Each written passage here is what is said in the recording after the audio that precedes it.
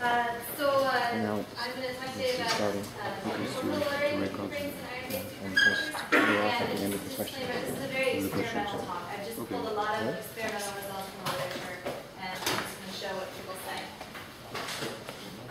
Okay, so again, I'm talking about STM, and on the left is an image, and on the right are both images from the script of cuprate superconductor and an iron-based superconductor, and in both cases they obtained evidence for some orbital order and explain those two results. So let's start with the cuprate phase diagram.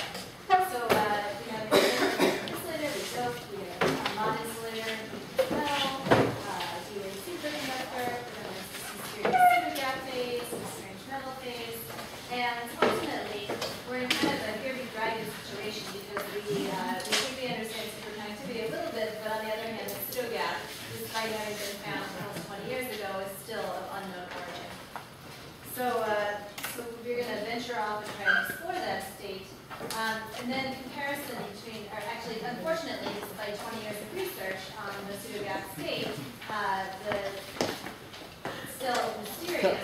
And if you look at the number of publications versus time, the number of publications is actually decaying as a function of time. It's kind of flat here after the initial excitement and then decays. And so you can suppose that possibly this is not due to lack of interest because there's so many mysteries, but perhaps due to lack of funding. Luckily for us, the iron-based superconductors 3 years ago kind of rejuvenated funding.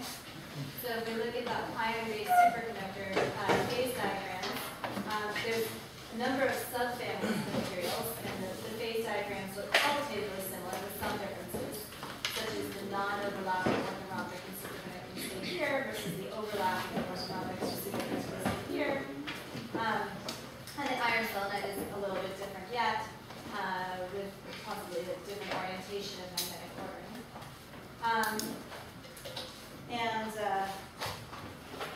Okay, so the question people have asked for the last 3 years, because the pseudogap has kind of dominated the excitement and interest in the cuprate superconductors, people have asked the question about pnictides, is there a pseudogap? And in the cuprates, I'd say we've got this phase diagram here, where we've got this gap, which is clearly experimentally seen in the density of state and does not correspond to a zero resistance state. So we have a gap and we don't know what it is. The moniker pseudogap seems like an appropriate name for a gap when we don't know what that gap is. On the other hand, in the iron-based superconductors, we do have a spin density wave and a structural transition. So there is something clear that was discovered, a clear transition that was discovered. It was one of the first things discovered here. It was seen in the original O'Hara paper. There was an anomaly in diffusivity, and then Claire de la Cruz and Hoffman did neutron scattering very early on, within the first few months, and found that there was a structural transition and then a subsequent magnetic transition. So within a few months, we knew what kind of ordering was going on, both in the structure and the spin of the materials. So I would argue that the problem in the pnictides is not that we have a mysterious gap and we don't know what it is. It's almost the opposite, that we have this ordering, and often we can't even find the signature of the expected gap that comes from that ordering.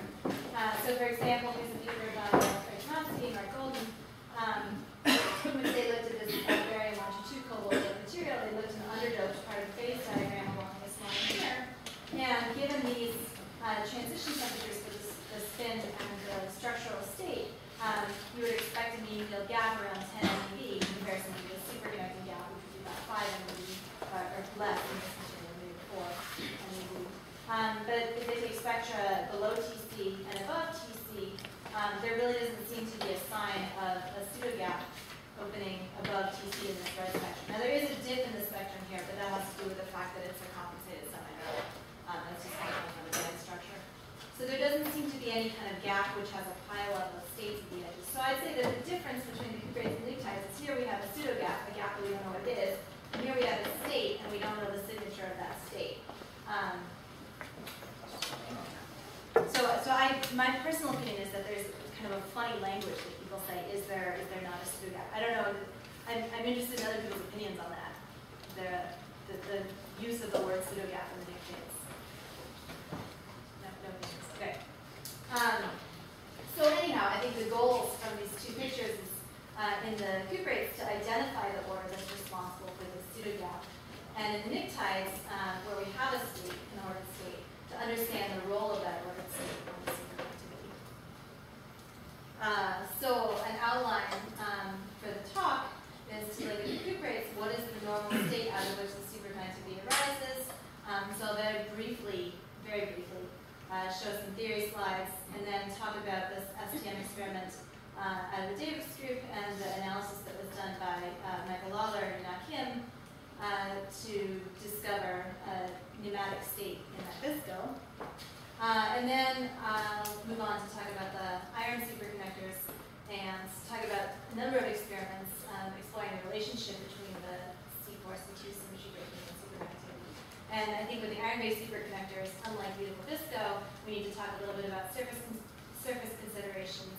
And then I'll talk about experiments in QPI, transport, nanostructure, and vortices and impurities. Okay, so in cuprates, way back when, in 1989, one of the very early theory papers by Zanen and Gunnarsson said that, okay, well, when we have a cuprate superconductor, it starts off in a stoichiometric form as an antiferromagnetic Mott insulator, and as you start to put holes into that material, then there are two competing tendencies. From a charge standpoint, the holes want to repel each other and get as far away as possible. But from a spin standpoint, the holes, everywhere there's a hole, there's a broken spin-spin interaction. So a hole by itself is going to have 4 broken spin-spin interactions. 2 holes by themselves are 8 broken spin-spin interactions. But if you put those 2 holes together, you have only 6 broken spin-spin interactions. So from a spin standpoint, if you want to maximize, optimize your energy from spin-spin interactions, that would want to drive the holes together so you have fewer lost opportunities to get that spin-spin interaction. So Zanen said very early on that this is going to drive the charge to segregate into stripes. So the holes are going to congregate along a stripe, and that allows the spins to gain their interaction energy in the areas between the stripes. Now the stripes can't be too fat because then you would have too much charge energy from that lost charge, but there's an optimal spacing of approximately 4 unit cells for this stripe to form. So a stripe state here would break both translation symmetry, because it's a periodic density wave of holes, and it would break rotation symmetry, choosing to be in a stripe rather than a blob. And it turns out that the stripe and the blob energies are pretty similar, but the stripe is a slightly better configuration. And furthermore, stripes have been seen in some related cuprate materials, not superconducting cuprate materials. Neutron scattering has seen clear signatures of stripe formation in related materials, which again leads credence to the fact that when these charges congregate or cluster in order to satisfy these 2 interactions, they like to do it in a one-dimensional way. But the problem with Zanen's stripes, and with a lot of the early neutron scattering measurements, which did show some tendency to congregate in this one-dimensional way, is that the stripes are insulating. So the solution to that is to think about a sort of a stripy liquid crystal phase. So if we look at the phase diagram here, here's doping and temperature. The proposal from Kittelson, Fradkin, and Emery is that the stripes can be sort of melted. So crystalline stripe would look like this, and then as it starts to melt and fluctuate, first it melts into a state which preserves the translational symmetry breaking and the orientation symmetry breaking, but is still allowed to wiggle a little bit. So that would be called the smectic phase. And then as it melts still further, it would melt into something which has regained the translational symmetry, but it's still lost the rotational symmetry. So that would be the pneumatic phase. And finally, if it melts completely, then you would have an isotropic phase. So the difference between the striped pneumatic and the smectic is that in the pneumatic case, just rotational symmetry is broken, but there's a lot of fluctuation. And in the smectic phase, both rotation and translation symmetry is broken. So these are terms that have been taken from the long-standing liquid crystal literature and then turned into terms that we can now talk about in the context of cuprates. Okay, so if we're going to look for some experimental signature of these phases, rotation symmetry or rotation and translation symmetry. So a while ago, in STM, actually a number of STM experiments around the same time, some evidence was seen for some stripy type phase, which breaks both translation and rotation symmetry. So, for example, here's someone showing that in a magnetic field, this is the 7 Tesla magnetic field, the vortices, which you see in these objects here, have these little checkerboard structures inside the vortex. So it seems like possibly the vortices are stabilizing some kind of a static, stripy state. And if you take a Fourier transform of this, because the translational symmetry has been broken within this vortex state because of this checkerboard structure, you get extra peaks in the Fourier transform. So this is the Fourier transform. The Bragg peaks are the periodicity of the atoms, which are hard to see in this contrast because the vortices are so dominating. Why do you call it stride and not simply charge density with what periodicity of course? That's a really good question. I have absolutely no information about spin, so I can't, you're right, but it's a very strong claim for me to say that there is any stripes here. All I'm seeing is some kind of charge density. The reason that the word stripe came up is because there was a simultaneous paper by Bella Lake which showed that vortices were stabilizing a spin density wave. So because it was the coincidence of those two papers at the same time which led us to talk to say the word stripe. But even if you know something about the spin behavior, the use of the term stripe implies a one-dimensional structure, which is not necessarily the case. Yeah, this is checkerboard. In fact, the title of this paper was checkerboard.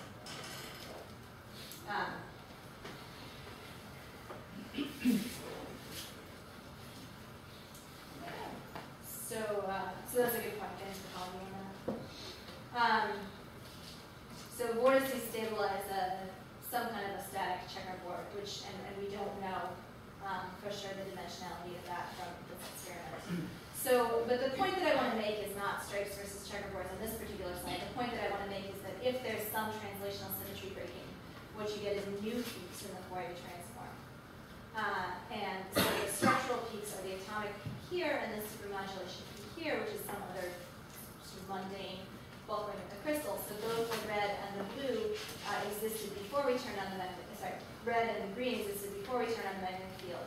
And then when we turn on the magnetic field and we stabilize this checkerboard structure, then we get new peaks in the Fourier transform, which are circled in orange here, which correspond to approximately 4 units of periodicity.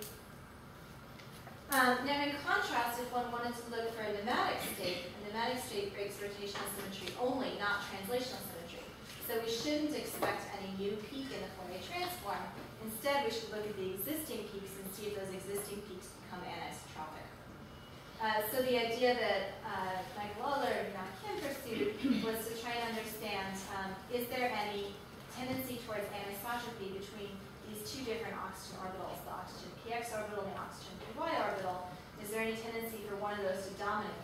And if so, there wouldn't necessarily be any translational symmetry breaking because the crystal still has this periodicity, but there would be a rotational symmetry breaking if one of these were to dominate over the other one.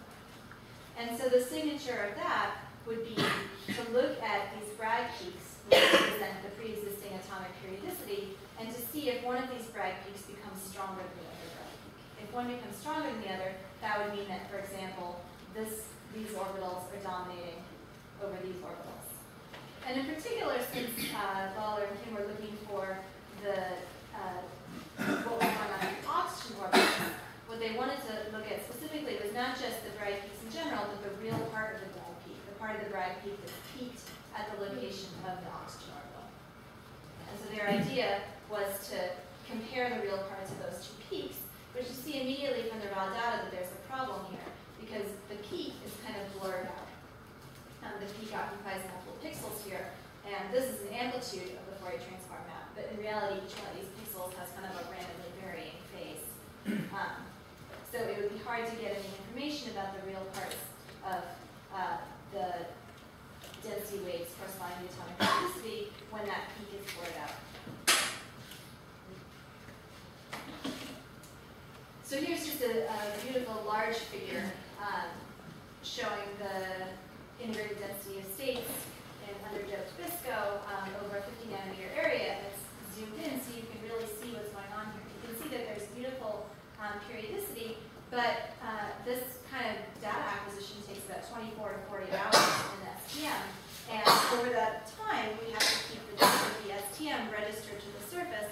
atomic precision, we have to make sure that we don't get any bumps or jiggles from, you know, your lab mate sneezing next door, or angstroms, otherwise you crash into the sample. And we also want to make sure that there's no thermal drift, so that when we scan over the course of 48 hours, the lower left-hand corner of the image matches up to the upper right-hand corner of the image 48 hours later. And at this zoom, you can see that it's almost perfect, but there's some blurring, in particular at the edges, where the tip where the piezo is turning around in its trajectory. There's some creep or relaxation in the piezo, which controls the position of the tip.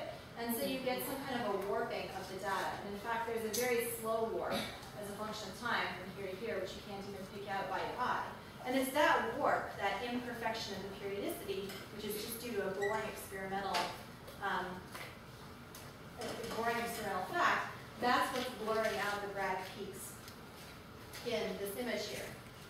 Because as the map is warping between here and here, that periodicity is not exactly perfectly 3.83 angstroms throughout the field of view.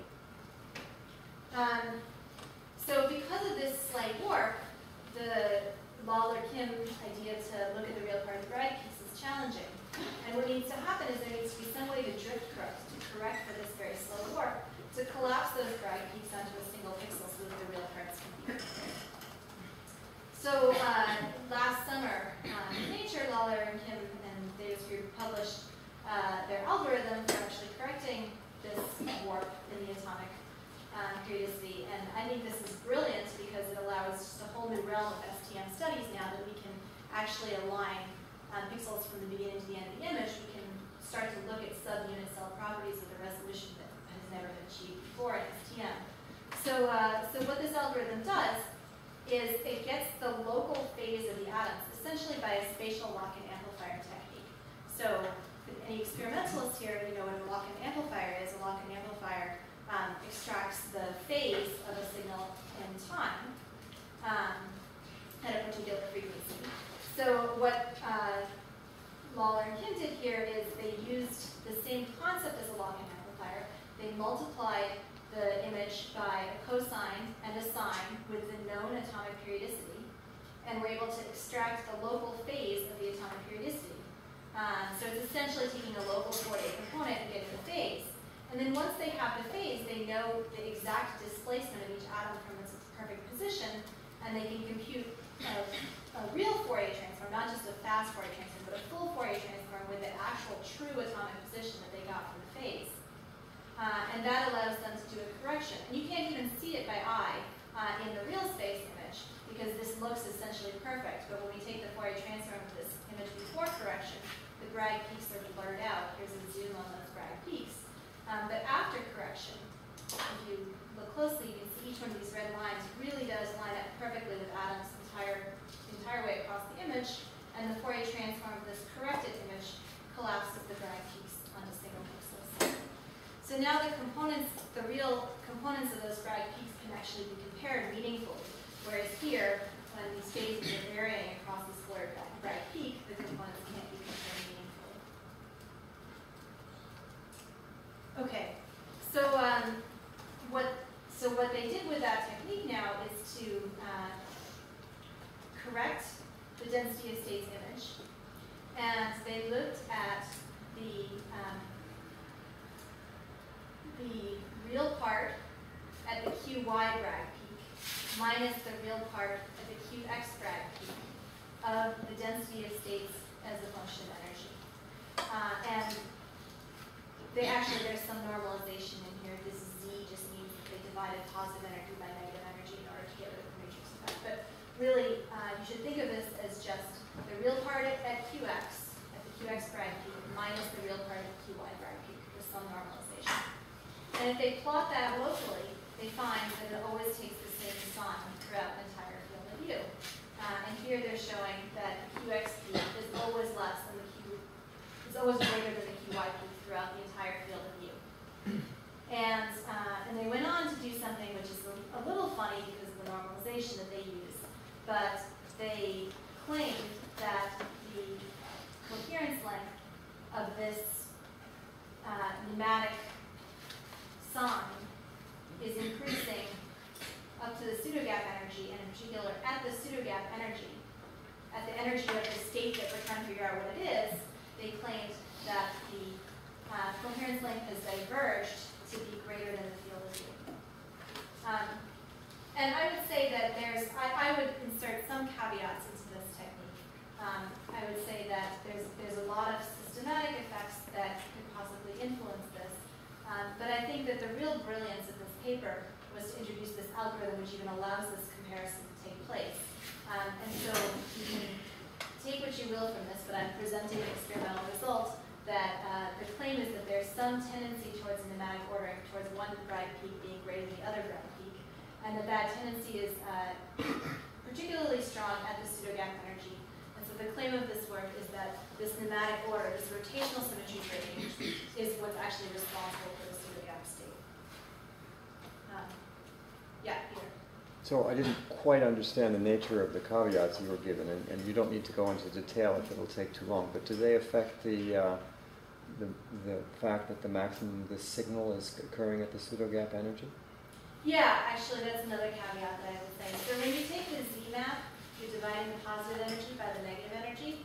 So by definition, you're going to get flat at 0 energy, and you're going to get something very small at +1 and a little bit bigger at +2, because the density of states is continuous, right? And so if you're dividing something small by something small, those two are very nearby in energy. And since the density of states is continuous, they're going to be very close together, and you have a very small signal there. And as you move away from 0 energy and you divide density of states of larger energy divided by density of states of negative larger energy, then you're just going to have a bigger signal.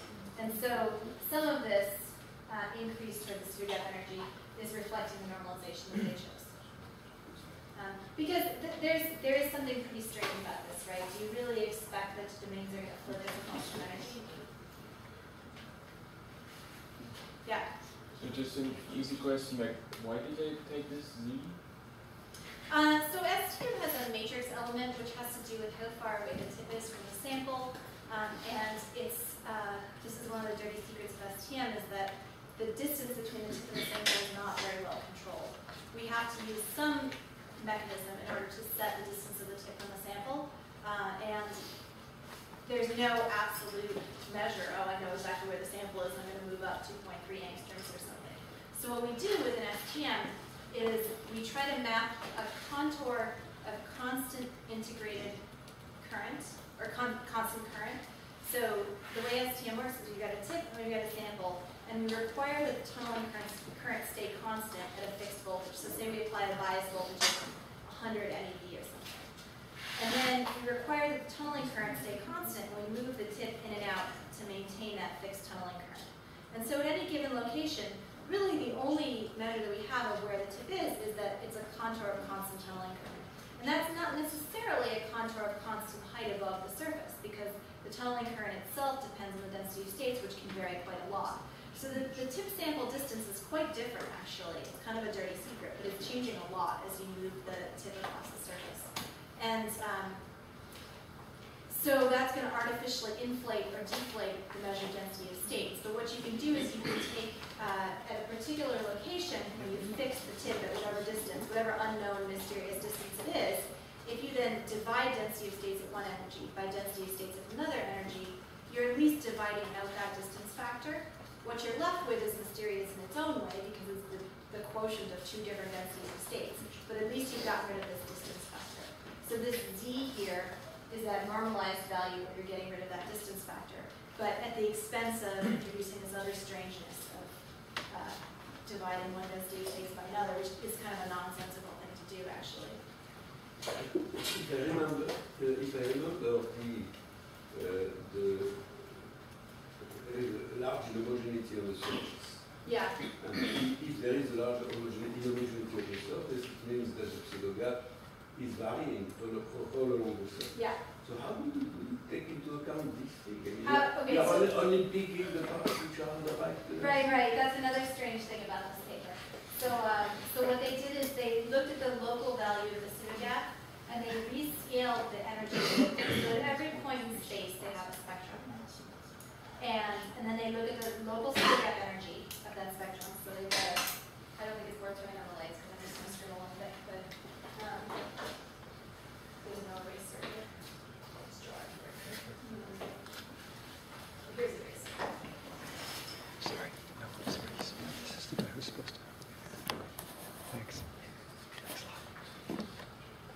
they have a spectrum, and they rescale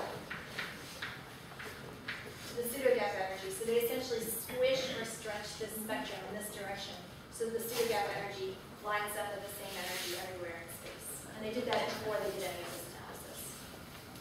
So they normalized out the homogeneity. They locally So rescaled. that would mean the nematicity is the same everywhere, and don't At a care particular- about the energy of the. So That's what they're claiming. I am very obvious about this. There's a lot of caveats that I would say. I think, Probably you can demonstrate whatever it is. so I just, in answer to further into your question, this axis here is not energy, it's a little use of these scale energy, this scale of the pseudogap. So it was 1, that's the pseudogap energy. I think that this by itself is not a crazy thing to do. But there's a lot of like, I think you can justify almost everything that was done in this paper individually, but then you stack them all on top of each other, and it becomes a lot of things to do to the data. We have been working 20 years on the pseudogap, but what we would like to see is a clear thing which gives a clear answer. And everything we see is a big manipulation of data. Yeah. So I will say that I've done this on my own data, and when I don't rescale the pseudogap energy, and when I don't take this Z map, I do still see a nematic state like this. However, there's an additional caveat which has to do with the drift of the tip with respect to the sample, which is something I'm still working on, and I haven't ruled out artifacts from that. So I think that this doesn't qualitatively change the answer. You still see the state if you rescale the energy. And you still see the state if you take the Z map or you don't take the Z map. The thing that I'm most worried about is this sample drift business. But I think that, okay. So I think that the brilliant aspect of this paper was this element. So let me move on. Unfortunately, that took too long.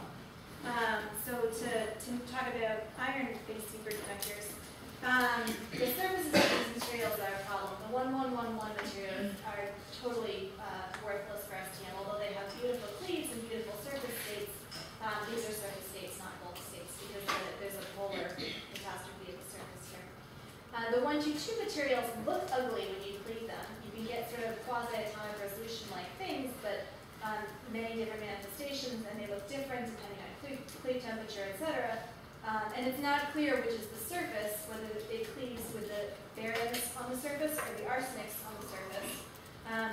In fact, to preserve charge neutrality at the surface, you would expect that half of the bariums would go one way and half of the bariums would go the other way, which would then possibly explain why the surfaces look so terrible, because you've got half of the bariums choosing to be wherever they want to be, not in a perfect lattice. And in fact, skip that. There's actually a big controversy in the field between the people who think that there's half barium, and there's another group of people who believe that the surface is arsenic. To me, this is a little bit crazy, because arsenic on the surface would mean the surface would be charged, and it wouldn't be anything like the bulk. Yet we see clear superconducting gap signatures, we see clear vortices, we see many clear signatures of a good superconductor. And in fact, all of those signatures are totally independent of the configuration that we see on the surface. Each one of these configurations gives us something that looks like a good superconductor with the expected bulk gap values. And there's additional supporting evidence for this from other probes. So the point is that we've got half barium, and the most important thing is that in all configurations of this barium, unless the surface corrugation is huge, we see the same superconducting gap signatures, and it behaves bulk-like, even though it looks visually ugly. The 1-1 surfaces are beautiful and charge neutral, and the 1-1-1 surfaces are also beautiful and charge neutral.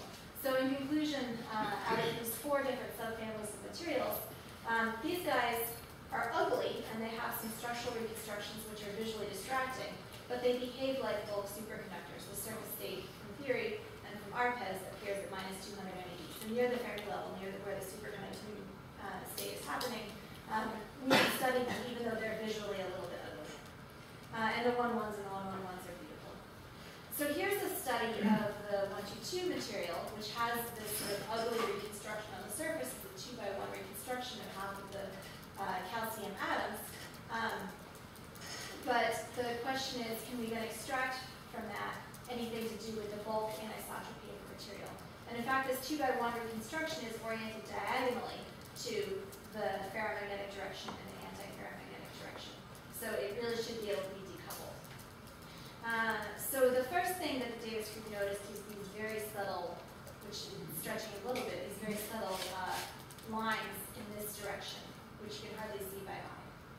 But what they did is they took an autocorrelation, and when they autocorrelate the density of state signatures, they get rid of the surface reconstructions, they just autocorrelate the density of states, and they see these objects which are 8-unit cell apart, 8-unit cell size. They also were able to find the cobalt atoms at a different energy. So now they can do a quasi-particle interference experiment and map the density of states. The Fourier transform of the density of states is a function of energy. And what they find is that there are, the quasi-particle interference is dominated by two peaks, which disperse as a function of energy. So these white peaks here are moving closer together as a function of energy. These move closer and closer together. And yet there are these shadow bands out here in the wings, which are copying what that center band is doing. So if you plot that as a function of energy and QA and QB, what they see is a dispersion along the QB axis. So this wave vector is changing along the QB axis. It's shrinking as you go up in energy, just as we see here, shrinking as you go up in energy. But then a copy of that is occurring 8-unit cells, what corresponds to 8-unit cells away in K-space. So it's like there's two shadow bands that are copying the main band, which disperses only in one direction. So the claim of this paper is that there's a nematic band here which disperses only in a single direction. And they did some careful work to show that this was a bulk effect on the surface effect. Excuse me? Yeah. So why do they call it pneumatic if it's in the program symmetries there and the translational? Yeah, so that's the point. I'm getting there. So let me get there in a couple slides, okay? So for a long time, it was hard to do this kind of measurement because the materials are very twinned. When you grow them, they have orthorhombic domains going this way and this way in very small areas that are separated on the micron scale. And so it was very hard to get information about the anisotropy of the material when it was twinned on the micron scale. And that's why STM was the first experiment that actually showed anything about the anisotropy of the material, because STM could look locally within a particular orthorhombic domain, whereas bulk experiments like transport or even ARPAs with 100 micron spot size would have a hard time accessing that native anisotropy that would be averaging over the different orthorhombic domains. So around the same time, the Ames, Iowa group and the Stanford group found a way to de-twin the crystals with some kind of a gross mechanical pressure.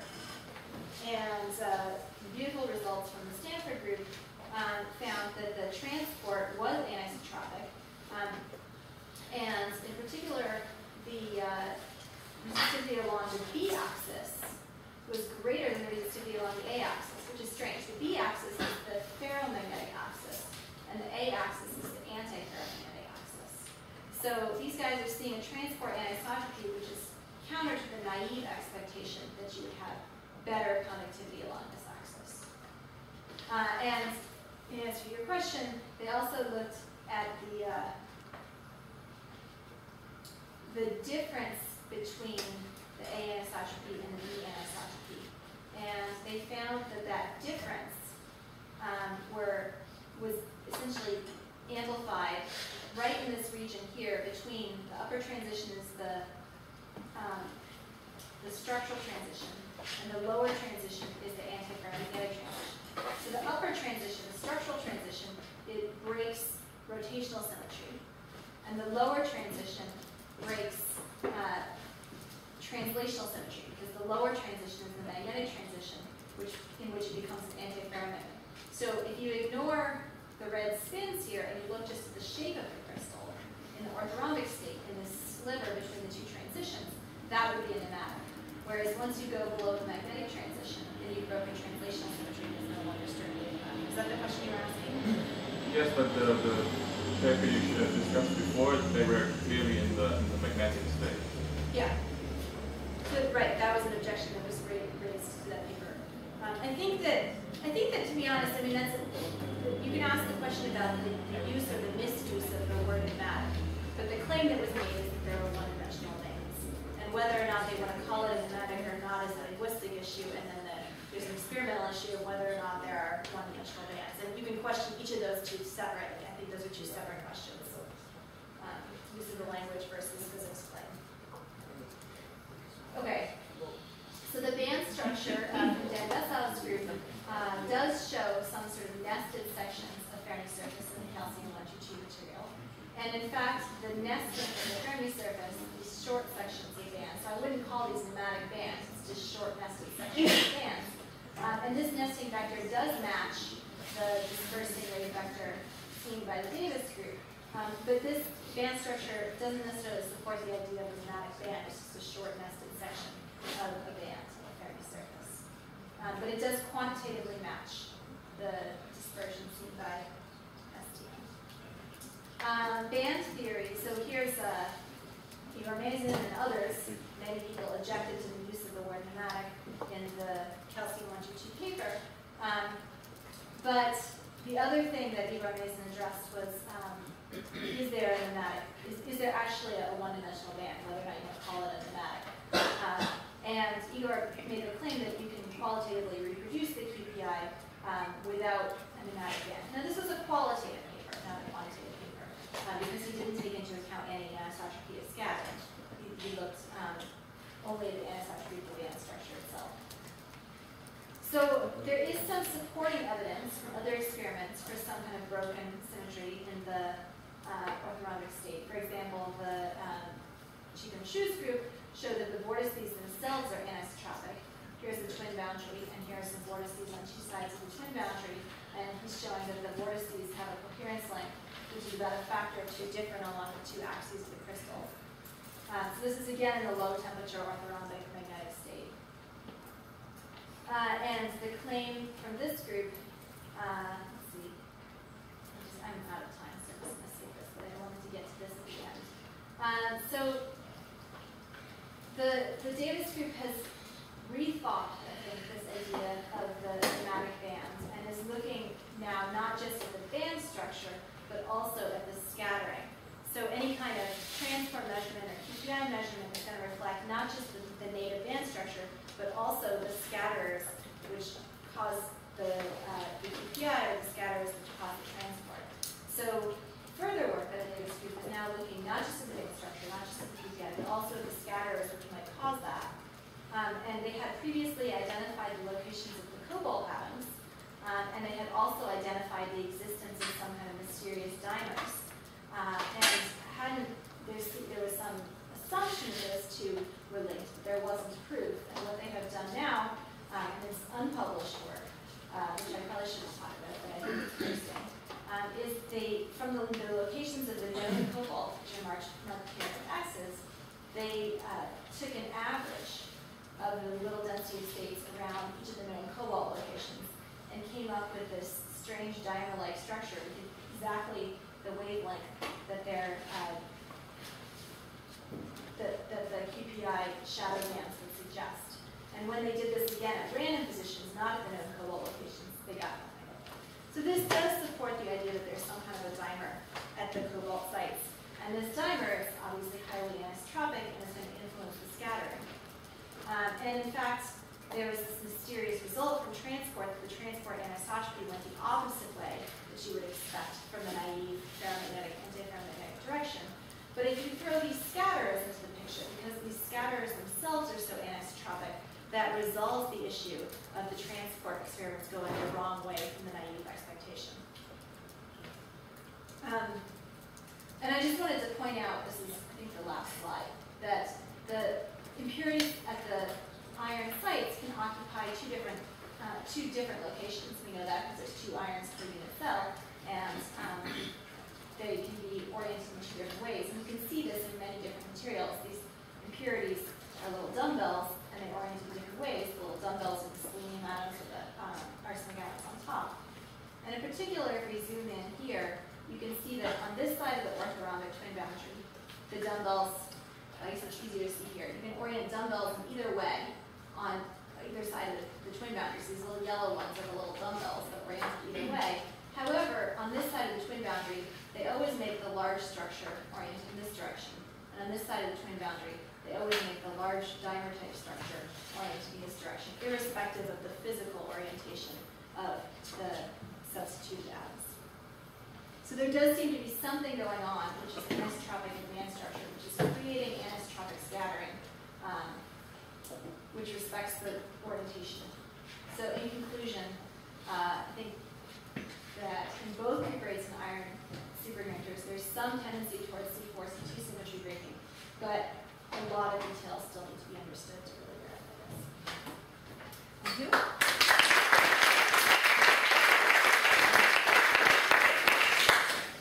We still have 7 minutes for questions.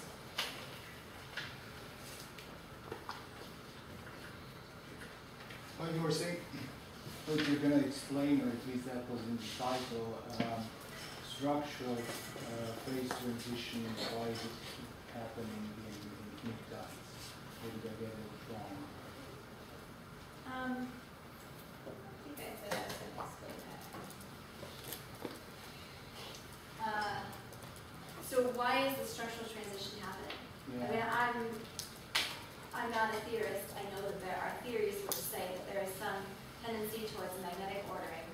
And there are 2 magnetic sublattices, and they can order at a higher, or at least fluctuate at a higher temperature.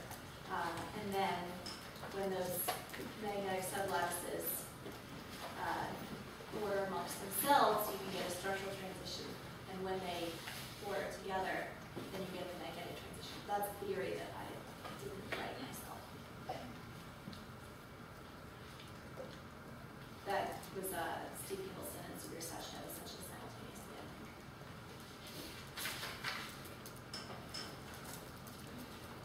So, in the Davis experiment that you presented to us at the end, I think,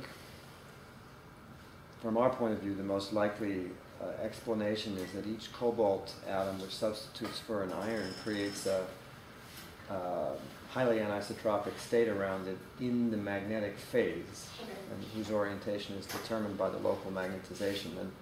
And Lex Kemper showed this quite nicely with an ab initio calculation.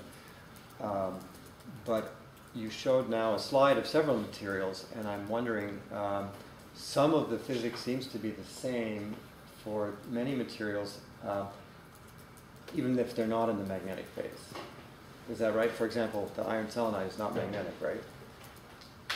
This is in the structural orthorhombic phase, for sure. Right, so that's typically And a the question is it magnetic? Well, there's no stripe in that system, right? I'm not But it's sure. okay. So there's... Sorry? I mean, structure itself is orthorhombic, Sure, right? sure. So you do expect that the dispersion to be anisotropic. Right, but because of the structure. I'm trying to address the question that was asked earlier. It's not a trivial, it's precisely not a trivial effect due to the magnetism. It has to be due to pneumatic fluctuations in that region, I would say, in this narrow. But I'm not sure how you right? can distinguish between the spontaneous pneumatic fluctuation from the orthorhombic structure transition. Which one comes the... No, absolutely. Yeah. It's just a symmetry break. So It's the same thing. it's external symmetry breaking. It's not tetragonal symmetry starting with. I guess what I wanted to ask was were all of those pictures taken at the same energy? Were they taken in a particular resonant energy associated with the iron, which they were? I just lumped everything together, and I didn't keep track of what came from what energy. Okay. So I could go back and do that more carefully. I think that my guess is that all of those pictures were taken with the energy, which was most beautiful, and not necessarily the same energy. Mm-hmm. I mean, can one do some similar analysis in the tetragonal symmetry? Because you can just move to the those transport in the tetragonal. I mean, if you look at the Ian Fisher's, the Stanford group, the anisotropy matches exactly at the structural transition.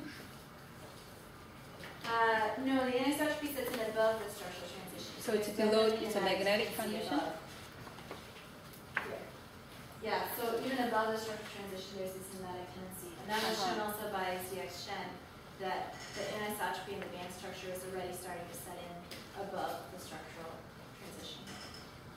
But is associated with some externally applied strain. Yeah, right. Those- So the externally Yes. applied strain is stabilizing the fluctuation. Thank you for clarifying that. Can I even ask? Questions? Yeah, those are just fluctuations around the transition. Yeah. Right. So It's the, bound to that transition. Yes. So, right. So the above and the transition- sample is straight, it's in the plan. Yes. Right. I've seen it. So right. The sample is stranger. So She the read it structural symmetry.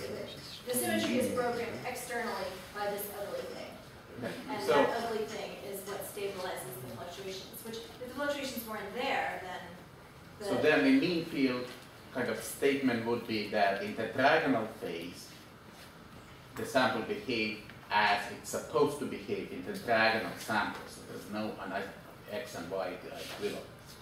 I guess that's hard to answer because you don't get the answer unless you were to do this ugly thing. I disagree, but okay, that's a Right. different.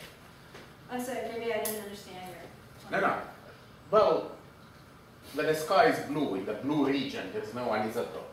And that's the diagonal phase, yeah. Yeah, so the point that they were highlighting is this region here, above the structural transition where there is already some anisotropy.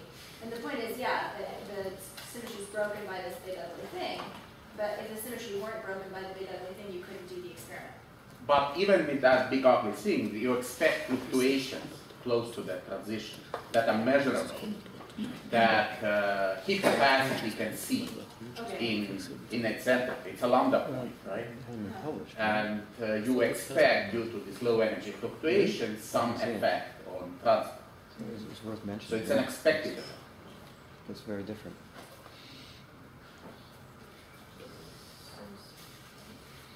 Yeah. Me? Okay. Can we go back to the cuprate, this Michael Lawler's analysis?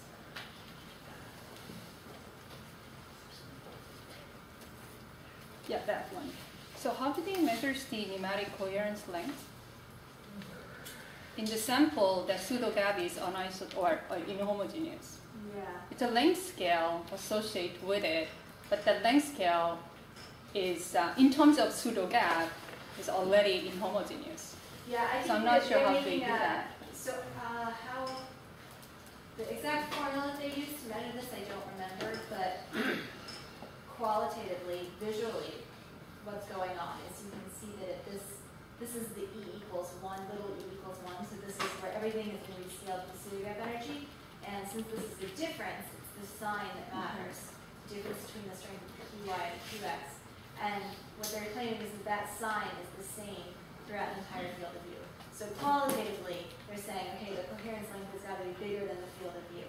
Whereas if you looked at this at a lower energy, which unfortunately is not in my talk, then you would find some purple and orange blotches throughout. And so their claim would be that in that case, the coherence length was set, at least qualitatively, by the size of the purple and orange blotches here. But it's a little suspect because at low energies, this Z map kind of loses its meaning, I think. And also the pseudo gap inhomogeneous gets, bigger in the low energy scale. I'm sorry, could you just say that one more time? So I'm just wondering, like, when they do this, this one is one of the things at a high frequency, right? So if you go to the low frequency, which you are not showing, Yeah. that the thematic, let's say, island is getting smaller. That's Yeah, what right, they're right. saying, and that the size of island is sort of telling us thematic coherence length. But is that at the same time that the pseudo gap inhomogeneity gets wider? Like the pseudo gap we know, as well as the high PC gaps. I mean, all of these gaps are fluctuating widely in a space. But this is So one I'm not sample sure. and one surface, and so the pseudo gap is doing what it's doing. Okay. And then the energy that you're talking about is the energy of measurement. Right. The pseudo gap is what it is at a particular location in space, and then you can measure at a range of energies at that location. So I don't think I quite understand your question. I'm just wondering distribution of the pseudo gap. Oh, the distributed pseudo gap has a length scale of 2 or 3 nanometers. And so this has been rescaled on a length scale of 2 or 3 nanometers. Every 2 or 3 nanometer patch has been rescaled to another energy. That's essentially taking this spectrum and squishing it or expanding it so that these peaks line up everywhere in space. And then at this particular energy, little e equals 1, where those peaks line up. They've done this math. And then if they go and they look at another energy down here, they see the purple and the orange in the same field of view. in a simple language, can we just understand this as a density or orbital ordering between px and py then? That's how they choose to understand it. Okay. So okay, fine. But it is strange in that case. I mean, why would you think that they would be ordered at one energy and then not ordered and then ordered again? I don't know. I think we have to stop here. Sorry. So let's thank Jenny.